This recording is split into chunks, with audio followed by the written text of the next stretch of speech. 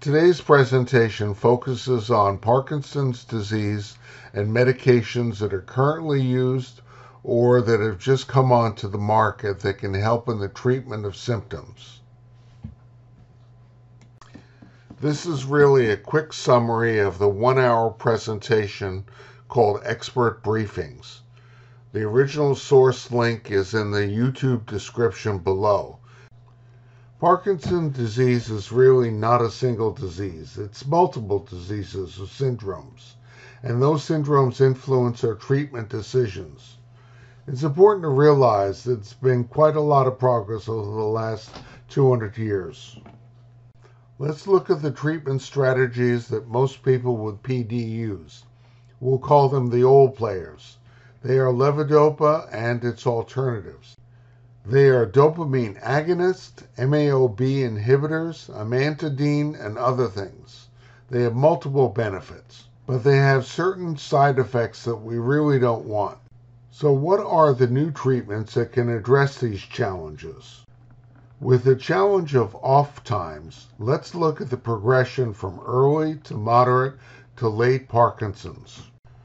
Over the years, the blood level of our levodopa that we're taking, that is our Sinemet, remains relatively constant. It's our symptoms that start to change as Parkinson progresses. We now have new meds to help with our off times, things like levodopa delivery, add-ons, and rescue meds. Let's look at some of them.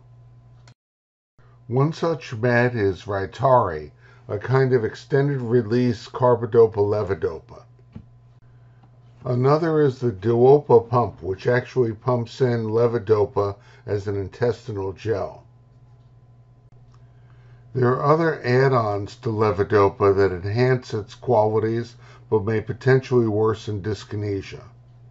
An interesting add-on drug is amantadine extended release, known as Gocovri.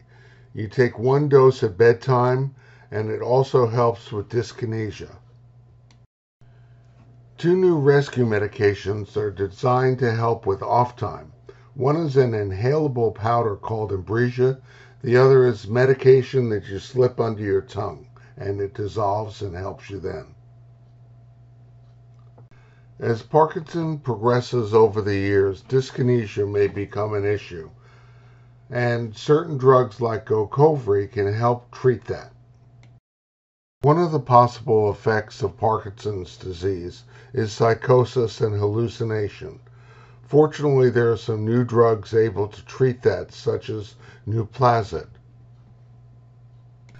Orthostatic hypotension is a frequent cause of falls, and therefore really needs to be treated. Fortunately, there's good meds for that. For people with advanced Parkinson who may suffer from sialorrhea or drooling, there are Botox-like injections that are very effective. One of the newest treatments is focused ultrasound. It's non-surgical and it does work to control tremors. It has definite pros and cons, and it should be discussed as an alternative to DBS or deep brain stimulation. What does the future hold? Who knows, but it's likely to include genetically engineered treatments. So stay tuned and stay hopeful. At this point, I'm sure you have a whole number of questions, such as, how do you slow the progression of Parkinson's? What role does lifestyle and/or exercise play? Do I need a movement disorder specialist, or will a regular MD do? When should I take my meds? And how can I advocate for myself with my doctor?